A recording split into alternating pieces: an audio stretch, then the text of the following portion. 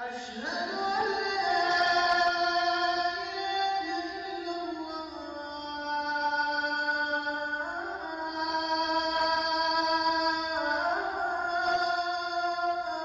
هنا السائل يسأل عن الأوقات والأحوال التي يستجاب فيها الدعاء. أقول جاءت السنة ولله الحمد ببيان الأوقات الفاضلة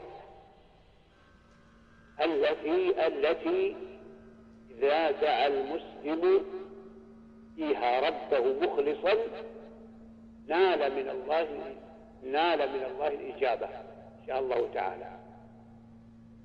ويحضرني ما يأتي. أولا بين الأذان والإقامة،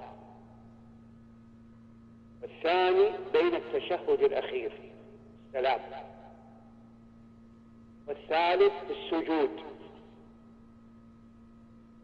والرابع في آخر ساعة من ساعات الجمعة، والخامس الثلث الأخير من الليل، والسادس حال نزول المطر. هذه الأوقات الستة جاءت السنة بالنص عليها، وأن المسلم إذا دعا ربه فيها دعاءه لا يرد. وبالله التوفيق.